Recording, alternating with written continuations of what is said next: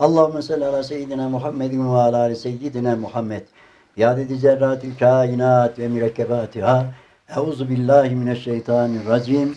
Bismillahirrahmanirrahim. Sorularla Sözler programının kıymetli takipçileri. Bugün yine 32. sözün soru ve cevaplarını Sayın Profesör Doktor Alaaddin Başar hocamızla göreceğiz. Hocam hoş geldiniz. Teşekkürler, buyurun. Evet, ilk sorumuz sualin ikinci şıkkında bir şeyin zıttı olmazsa o şeyin nasıl kemali olabilir deniliyor. Erhamur Rahim'in ve Ahsenül Halik'in tabirleriyle eşyanın zıttıyla tanınmasının nasıl bir münasebeti vardır? Bu sual sahibinin zannına göre bir şeyin kemalinin bilinmesi için iki şey lazım. Biri zıddı olacak ki zıddına göre bilinsin. Değil mi? Evet. İkincisi de o kemale sahip başka kimseler de olacak. Onlarla mukayese edilerek bilinecek. Yani bu iki şıkta sual sahibi takılmış yani. Üçüncü bir şık aklına gelmiyor. Üçüncü şık ne? Kemal bizzat sevilir zaten. Evet. Şimdi zaten konumuz o olacak. Evet. Evet. Sual sahibi hakiki kemali bilmiyor, yalnız nispi bir kemal zannediyor. Halbuki gayre bakan ve gayre nispeten hasıl olan meziyetler, faziletler, tevafuklar hakiki değiller, nisbidirler, zayıftırlar. Eğer gayr nazardan sakıt olsalar onlar da sukut ederler. Mesela sıcaklığın nisbi lezzeti ve fazileti soğuğun tesiriyledir. Yemeğin nisbi lezzeti açlık eleminin tesiriyledir. Onlar gitse bunlar da azalır. Halbuki hakiki lezzet ve muhabbet ve kemal ve fazilet odur ki gayrın tasavvuruna bina edilmesin, zatında bulunsun ve bizzat bir hakikatı mukarrere olsun. Hakiki kemal ile nisbi kemalın farkına da değinerek detaylıca izah eder misiniz? Aşıkında da arz etti ki bu soru sahibi kemali iki kaynak tabii görüyor. Birisi zıddını bilmekte, bir de nisbi kemal. Başkasına nispetli kemal. Üstad burada ikinci şık üzerinde durdu okuduğunuz cümlede. Şimdi başkasına nispeten hasıl olan kemal hakiki kemal değildir diyor. Çünkü niye? Başkası yani gayr diyor Üstad burada. Gayr nazardan sukut etse yani o ortadan kalktı mı kemal de ortadan kaybolması lazım. Onun nispet edildiği için değil mi? İşte sıcaklığın kemali soğuğa nispet edilince soğuk yetim sıcağın da kemali kalmaz. Değil mi? Yani insanlara buna mukayese ediyor soru sahibi. Üstad böyle öyle değil diyor yani. Başkasına nispet edilerek bilinen kemal veya hasıl olan kemal hakiki kemal değildir. Nisbi bir kemaldir. Hakiki kemal zatında olur. Başkası olsun olması hiç fark etmez. Onu ileride misalle gelecek de burada bir misal Üstad'ın yine verelim. Hüsnü basar diyor. Ne demek hüsnü basar? Görmenin güzelliği. Şimdi görmenin güzelliği başkasına bakmaz yani. Bütün insanlar görüyorlar değil mi? Bizim görme güzelliğimize azalma oluyor mu? Bütün insanlar kör olsalar bizim görme güzelliğimize artma olur mu? Demek ki görme güzelliği kendi zatındandır, görmenin güzelliği. Başkası olsun olmasın, gayrı olsun olmasın fark etmez diyor. Evet. Allah razı olsun. C şıkkı lezzeti vücut ve lezzeti hayat ve lezzeti muhabbet ve lezzeti marifet ve lezzeti iman ve lezzeti beka ve lezzeti rahmet ve lezzeti şefkat ve hüsnü nur ve hüsnü basar ve hüsnü kelam ve hüsnü kerem ve hüsnü siret ve hüsnü suret ve kemal-i zat ve kemal-i sıfat ve kemal-i ef'al gibi bizzat meziyetler gayr olsun olmasın şu meziyetler tebeddül etmez. Değişmezse. Zikredilen özellikleri nasıl hakkı kemal ve hakkı güzel olduklarını açabilir misiniz? Şimdi hakkı güzel olmasının ölçüsünü Üstad verdi zaten. Gayr olsun olmasın o kemalde değişme olmuyorsa o hakiki kemaldir. Başkasına bina edilmişse değil mi? O hakiki kemal değildir. Çünkü o başkası ortadan kayboldu mu kemal de ortadan kaybolur dedik değil mi? Evet. Şimdi Üstad'ın buna 20'ye yakın örnek vermiş. Sadece örnek, biz de örnek olarak 2-3 tanesini programa zikredelim. Sayılar zaten eserde var. Müracaat edilebilir. Mesela birisi şu, lezzet-i vücut ve lezzet-i hayat. Şimdi vücut varlık demek ki. Bizim var olmaktan duyduğumuz bir lezzet var mı bizim? Var. Var. Hayat sahibi olmaktan aldığımız bir lezzet yine var. Şimdi varlıktan aldığımız lezzet yokluğa bina edilmemiş. Yani yokluktan dolayı biz varlıktan lezzet arıyor değiliz yani. Değil mi? Ve hayatın lezzeti ölümle ya hayat sahibi olmayanlardan gelmiyor. Ben hayatın lezzet alıyorum. Çünkü taşta, toprakta hayat yoktu. Bende var, onun için lezzet arıyorum. Böyle de değil mi?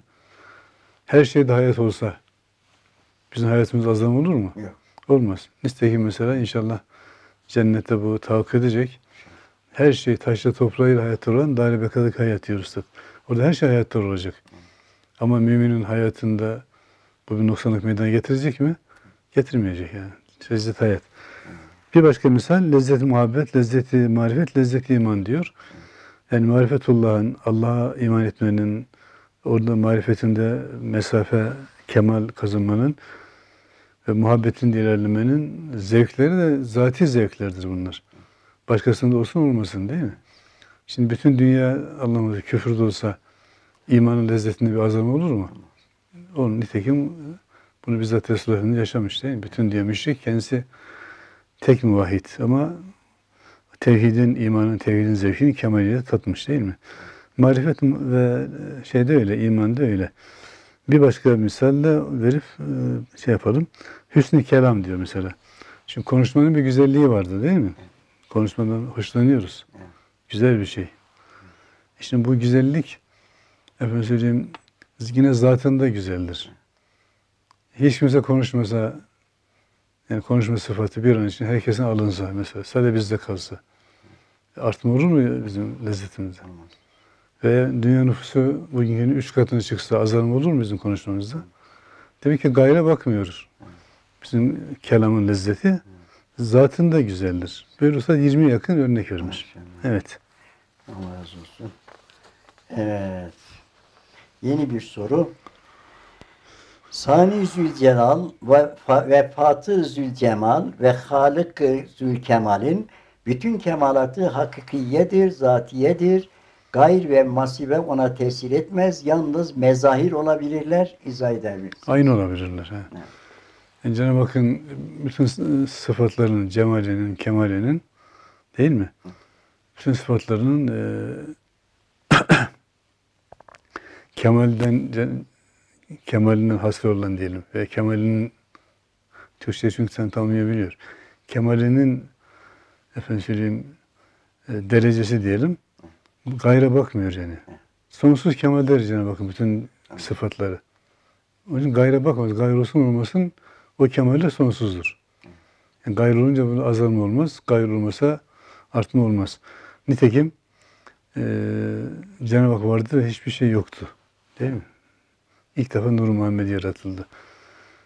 Bütün alemlere çekirdek bir mahiyet. Keyfiyetini bilemiyoruz. İsmi o yani. İsmi Nur-u Muhammedi. Bütün alemlerin ilk çekirdeği, ilk mahluk. Ama mahiyetini bilemiyoruz. Bunu Peygamberimizin ruhuyla falan karıştırmamak lazım. Kainatın en mükemmel meyvesi Peygamberimiz de olduğu için o ilk çekirdek de Nur-u Muhammedi ismini almış. Oraya fazla girmeyeceğim. Şimdi o yaratılmadan Cenab-ı Hakk'ın kemali ne idiyse Nur-u Muhammed'i yarattı, yine kemali o. Ondan bütün kainatları yarattı, yine kemali o. Hiçbir değişme olmadı Cenab-ı Hakk'ın kemalinde. Değil mi? Yani bak, masiva dedi, Allah'tan gayrı her şey. Nur-u Muhammed'den başlar masiva. Bütün kainat, cennetler, cehennemler, melekler hep ona dahil olur. Allah'tan gayrı her ne varsa. Bunun hiçbir yoktu. Allah'ın kemali neydiyse, ki sonsuz kemaliydi. Halen odur yani. Halen odur. Muhasivanın hiçbir tesiri yoktur diyor. Evet. Allah razı olsun. Yeni bir soruya geçiyoruz. Seyyid Şerif Cürcani Şerhul Mevakıf'ta demiş. Seyyid Şerif Cürcani ile eser hakkında bilgi verir misiniz? Bu konuda Sorular İslamiyet sitesine baktım. Gerekli yeterli bilgi var orada. Evet. Dolayısıyla zaten uzunca ondan bir özet çıkarttım ben. Bu özeti takdim edeceğiz seyircilerimize. Müracaat edecekler. Yazılı olarak vereceğiz. Evet. Tümünü okumamız burada gerekmiyor. Evet. Evet, yeni bir soru. Ne şeyi seversen ya lezzet için seversin, ya menfaat için, ya evlada meyil gibi bir müşakere-i cinsiye için, ya kemal olduğu için seversin. Eğer kemal ise başka bir sebep, bir garaz lazım değil. O bizzat sevilir. Kemalatta nasıl bir hususiyet var ki diğer vesileler bilvasıta kemal bizzat seviliyor. Yani şimdi her neyi seversen diyor üstadımız, lezzet için severiz, menfaat için severiz. İşte evlada meyil gibi, aile sevgisi gibi, insan sevgisi gibi, değil mi? Hepsi girer buna. Bunlar için severiz diyor bir şeyi sevdiğin zaman. Bir de kemali olduğu için severiz.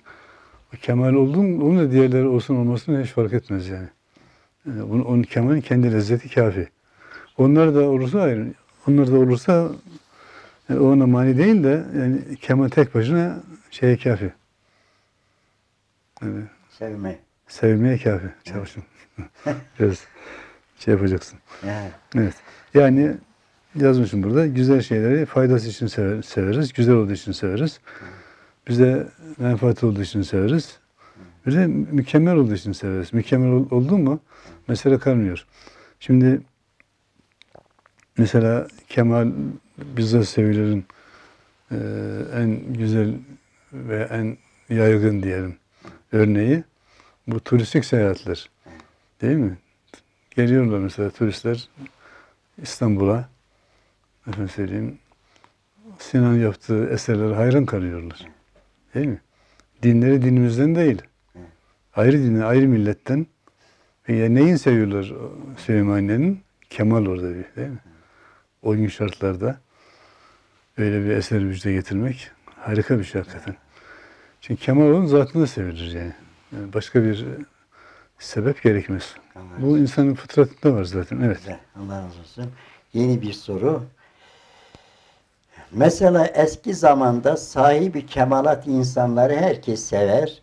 Onlara karşı hiçbir alaka olmadığı halde istihsankârane muhabbet edilir. Burada bizzat sevilen sahibi kemalata verilen örnek nedir? Örnekler. Yani zaten burası sorunun şey oldu yani. Devamı oldu yani. Kemal zatında sevilir. Ne gibi? Bir misal. Eski zamanda sahibi kemalat olan insanı herkes sever. Niye? Kemal zatını sevilir de ondan. Adam mükemmel mimardır, mükemmel sanatkardır, mükemmel alimdir. Değil mi? Bu ilim zatında sevilir. Kim de olursa olsun. Çin'de de olsa arayınız diyor Peygamberimiz. Bunun ilim zatında sevilir. İrfan zatında sevilir. Efendim söyleyeyim, sanat zatında sevilir. Güzel ahlak zatında sevilir. Tevazu zatında sevilir. Kim de olursa. Değil mi? Güzel sıfatlar kim de olursa olsun. O sıfat sevilir. Ama adamı hiç de sevmezsen, dersin adam şöyle bir adam ama işte tevazusu da diyecek yok yani mükemmel. Mesela. Yani, o güzel sıfatlar dahil bütün kemaller zatında sevilir. Kim de olursa olsun fark etmez. Bu yukarıya misal oldu yani. Evet. Yeni bir soru. Cenab-ı Hakk'ın bütün kemalatı ve Esma-i Hüsna'sının bütün meratipleri ve bütün faziletleri hakiki kemalat olduklarından bizzat sevilirler. Mahbubetül lizatihadırlar. Bugün Allah'a inanmayan insanlar çoğunlukta iken bu cümle nasıl anlaşılabilir? Şimdi çoğunluk olmak ölçü değil yani. Çoğunluk ölçü değil. Evet, çoğunluk ölçü değil. Çoğunluk ölçü değil mi? Bir konu hakkında konuşacaksa mütehassıs insanlar konuşur. 1000 tane bilmeyen adam gelmiş, bir tane de bilen adam gelmiş. Kimin söz dinlenecek? Bilen adam söz dinlenecek. Ya. Şimdi burada da kemalat noktasında soruyu şöyle anlayabiliriz. Yani kemalata meftun olma hissi çok azalmış yahut kaybolmuş. O çoğu insanda. Onun yerini ne almış? menfaat almış, eğlence almış, şehvet almış, uyuşturucu almış, içki almış, almış. Bunlar kalbi, aklı perdelemişler. Aklı uyutmuşlar. Usta tenvim diyor. Aklın tenvim eder, uyutur diyor. Aklı uyuyunca uyuyan adamın önüne hangi kitabı koyarsan koy anlamaz da. Değil mi? Şimdi şu kainat kitabındaki kemalatı niye göremiyorlar? Uykudalar onun için. Evet. Önce uyanacaklar. Neyle uyanacaklar? İman ile, marifet ile, değil mi? İslam ile uyanacaklar ki bu kemalatlara muhatap olabilsinler. Yani yoksa uykudayken görememeleri kemalata bir nakise değildir. Noksanı kendilerine aittir. Yani kendileri mahrum kalırlar o kemalatı temaşa etmekten, değil mi? Yani şimdi gök kubbe, hani diyorum Süleyman'ın kubbesine hayran oluyorlar.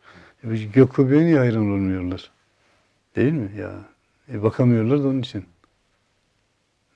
Ondan bazen diyorum Süleyman'a hayran oluyorlar, kubbesi çok büyükmüş diye. Ayasofya da öyle. Ama diyorum onların memleketinde gök kubbe yok mu? Var. Niye oraya bakamışlar da gelmişler ta İstanbul'a. Öyle. Evet. Allah razı olsun. Yeni bir soru.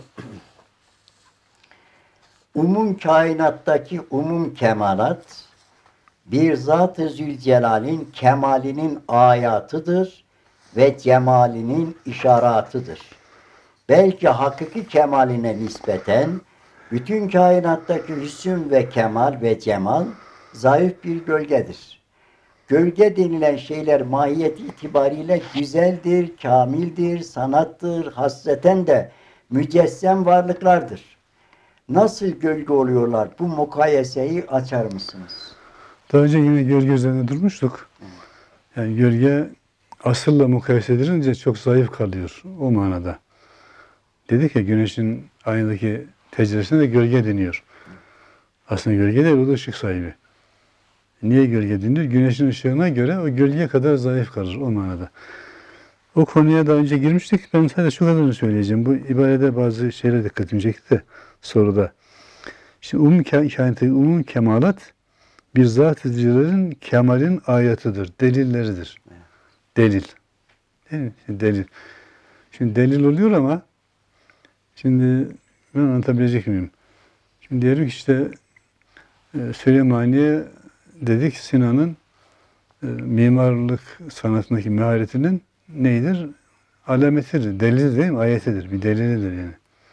Delilidir. Ama şimdi Süleyman Can'ın kendisinde mimarlık var mıdır? Kendisinde. Sadece onu gösterir yani. İşaret eder. Cemal'in işaretidir. Cemal'in işareti, güzelliğini gösterir, işaretidir. Şimdi mesela işte bir haritaya bakıyorsunuz, Karadeniz. O Karadeniz'in işaretidir o, deniz değildir yani. Evet. Karadeniz'in kendine göre o işaret kalır değil mi? Evet. Yahut haritada İstanbul'a bakıyorsunuz, bir kalınca bir nokta, birkaç nokta. O İstanbul mudur o? İstanbul'un işaretidir. Evet. İşte bunun harika misaller bunlar. Evet. Yani kainattaki bütün güzellikler, kemalatlar, Cenab-ı Hakk'ın kemaline göre işaret gibi kalıyorlar. Evet. Yahut ayet gibi kalıyorlar, delil gibi. Değil mi? Evet, gölge gibi kalıyorlar. Dersin asıl ana teması bu. O şeyleri yazmış inşallah. Cevapları da onları da takdim edeceğiz. Evet. Güzel. Yeni bir soru. Nasıl ki mükemmel, muhteşem, münakkaş, müzeyyen bir saray, mükemmel bir ustalık, bir dülgerliğe bilbedaha delalet eder ve mükemmel fiil olan o dülgerlik, o nakkaşlık ilahi, bu birinci hüccetin tamamını izah eder misiniz? Şimdi burada sadece bir tefekkür yolu gösteriyor. Yani tefekkür kademeleri, merdivenleridir bu anlatılanlar. Yani nasıl tefekkür edeceğiz eşyayı? İşte insanların eserlerinden bir misal veriyor. Değil mi? İşte biz onu burada dülgerlik misali verdi mesela. Biz de diyelim bir yazı örnek alalım. Aynı misali öyle tatbik edelim. Mesela şimdi mükemmel bir yazı. Değil mi? Yazı mükemmel. İşte o eserin mükemmeliyeti neyi gösteriyor? Fiili mükemmeliyetini. Evet. Değil mi? Evet. Fiili mükemmeliyetini. Şimdi yazmak fiilinde mükemmellik var ki o yazı mükemmel olmuş. Fiili mükemmeliyetinden eserin mükemmeliyeti çıkıyor. Peki fiilin mükemmeliyeti neye dayanıyor? Onu yazan zatın sıfatı mükemmel de, değil mi? Yazması mükemmel de, hattatlığı mükemmel de, o mükemmellikten o yazının mükemmelliği çıkıyor. Yani sıfatı mükemmel. Tabii sıfatı mükemmelliğinden yazının mükemmelliği çıkıyor. Yazı mükemmelliğinden de ismin mükemmeli çıkıyor. Böyle gidiyor. Yani bu derslerde bazen karıştırılıyor bir nokta da onu söylemek istiyorum. Yine birkaç kelamda ederiz. Bu sıfat kelimesi bazen risalelerde o ustanın özelliği manasında kullanılıyor. Yani o işi yapmadaki mehareti ya yapmadaki kabiliyeti o sıfattan geliyor o. Hem adamın mimarlık sıfatı var da o mimarlık sıfatından eser ortaya çıkıyor. Değil mi? Ama aynı mimarın ilim, irade, kudret sıfatları da var. O iki sıfat bazen karıştırılabiliyor. Yani bazen bununla karışabiliyor. Yani. İkisi de sıfat ama birindeki sıfat vasıf manasına, kabiliyet manasına, özellik manasına. Diğerindeki sıfat bildiğimiz ilim, irade, kudret, sem, basar sıfatlar var. Cenab-ı Hakk'ın insanda bunların numunelerini Cenab-ı Hak yaratmış, bize vermiş. Bizde de bunlar var. Bunlar da sıfat ama az önce arz ettiğim gibi mimarlıkta mahareti olmak da bir sıfat, bir özellik yani. Evet. Bazı derslerde bazen soruluyor, onun için açıklamak ihtiyacı duydum. Evet. İki sıfat karıştırılıyor. Evet. Yoksa asıl kainata tefekkür ederken asıl anlayacağımız sıfat Cenab-ı Hakk'ın sıfatlarıdır. Evet. Cenab-ı Hak sıfatları tabii. İlim, irade, kudret. Şimdi eser mükemmel mi mesela? Evet. Diğer bir meyve mesela.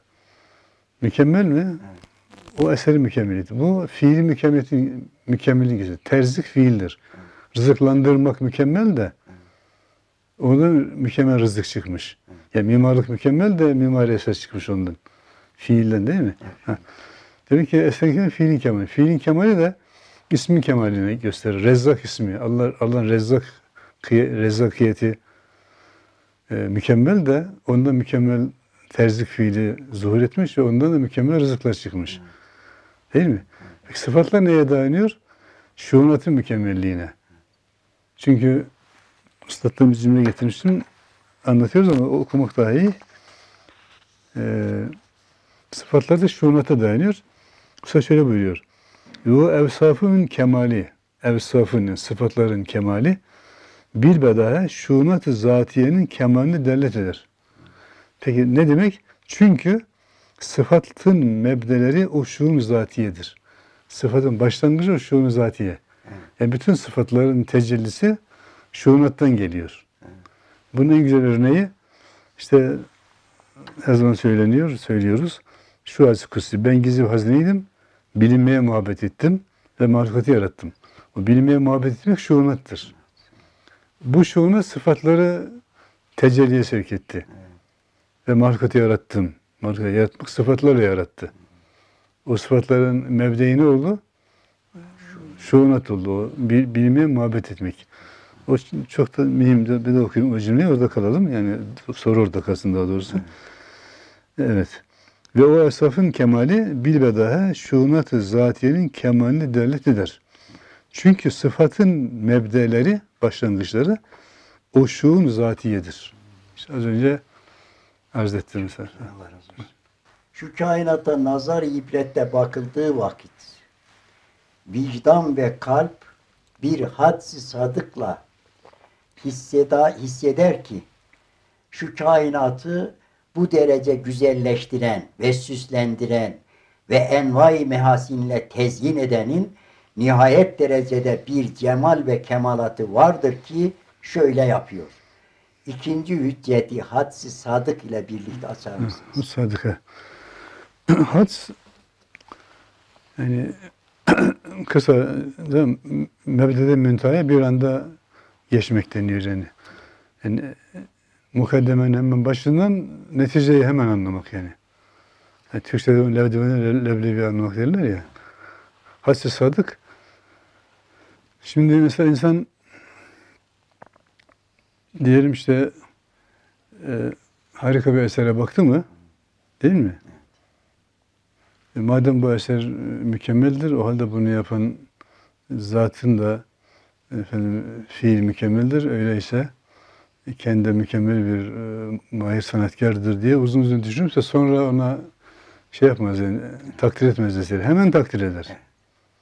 Bakar bakmaz hayran olur.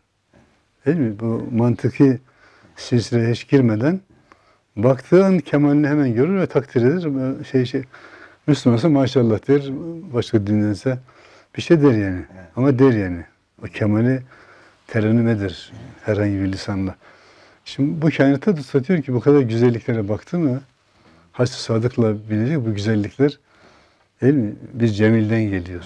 Kendi de nihayetsiz güzellik var ki Musa'nın buyurduğu gibi şunat, sıfat, esma, ef'al perdelerine geçtiği halde yine bu kadar güzellik görünüyor. Ya. Şimdi bu eserin güzelliği. Kim bilir esması güzelliği nasıl? Esmasının güzelliği, kim sıfatın güzelliği nasıl? Bunlar gölge. Sıfatların mükemmelliği, acaba şuunat-ı zatiyesi nasıl? Şuunatın mükemmelliği, acaba zatın güzelliği, cennette, ehli cennete bir antema aşağısı cenneti unutturacak diyor Üstad. Değil mi? İşte o güzelliğin perdeler arkasında 4. 5. perdeden bir tezahürünü kainata seyrediyoruz. Ama haksız sadık bakar herkes güzelliğin güzel diyor. Mükemmel diyor. Değil mi? Hassiz sadıkla. Ama bunun imana çevrilmesi ayrı mesele. Bu hidayet meselesi. Adam isyanlarla bulanmışsa zihni, batıl inançlarla kararmışsa diyelim kalbi, batıl felsefelerle aklı zayi olmuşsa güzelliğini görür ama bir güzelden geliyor'a varamayabilir. Ama kalp onu sevmesi o takdirdir yani. Sevmesi gösteriyor ki şimdi şu eser, şu kitaba bakıyor değil mi? Risale-i Nur'u okuyoruz. Oradaki cümleler mükemmelliğinden hiç düşünmeden hemen ustada maşallah hayran oluyoruz değil mi? Evet. Çok uzun düşünmüyoruz. Maşallah. Hemen bakar bakmaz işte hassaslık o işte. Maşallah. Evet. Evet, yeni bir soru. Malumdur ki mevzun ve muntazam ve mükemmel ve güzel sanatlar gayet güzel bir programa istinad eder. Mükemmel ve güzel bir program ise mükemmel ve güzel bir ilme ve güzel bir zihne ve güzel bir kabiliyeti ruhiyeye delalet eder. Demek ruhun manevi güzelliğidir ki ilim vasıtasıyla sanatında tezahür ediyor. İşte şu kainat hadsiz mehasini maddisiyle bir manevi ve ilmi mehasinin tereşşuhatıdır. Ve o ilmi ve manevi mehasin ve kemalat elbette hadsiz bir sermedi hüsn ve cemal ve kemalin cilveleridir. Bu üçüncü hüccetin tamamını izah eder misiniz? Bazıları az önce temas etmiş olduk. Burada ilmin güzelliğine Üstad dikkatimi çekiyor. İlmin, yani planın, programın, kaderin güzelliğine yani. Değil mi? Mevzun, muntazam, mükemmel ve güzel sanatlar gayet güzel bir program. Program kader işte. Programdan geliyor. Mükemmel programlanmış ki değil mi? Ondan mükemmel neticeler çıkıyor. İşte bunun da insanda örneği var ya, insan diyelim bir cümleyi zihninde güzel kurdu mu ağzından da güzel cümle çıkar. Yani ağzından dökülen cümlenin güzelliği zihinde cümlenin güzel kurulduğunu gösterir. Oradan dışa aksediyor çünkü. Değil mi? Evet. İnsan ıslatıyor şunun yani mikyası. Nasıl böyleyse kainatta bütün güzellikler kaderin güzelliğini gösteriyor. Cenab-ı Hakk'ın ilminde her şey çok güzel planlanmış, programlanmış ki değil mi? Tezahürleri de böyle mükemmel oluyor, böyle güzel oluyor. Yani dersin şey bu yani. Ana teması bu. Evet. Peki gelecek programda tekrar görüşmek üzere. Allah'a emanet olunuz. Subhaneke la ilme lena illa ma allamtena inneke enten alimul hakim. Ve ahiru davahum enilhamdülillahi rabbil alemin. El Fatiha ma'as salavat.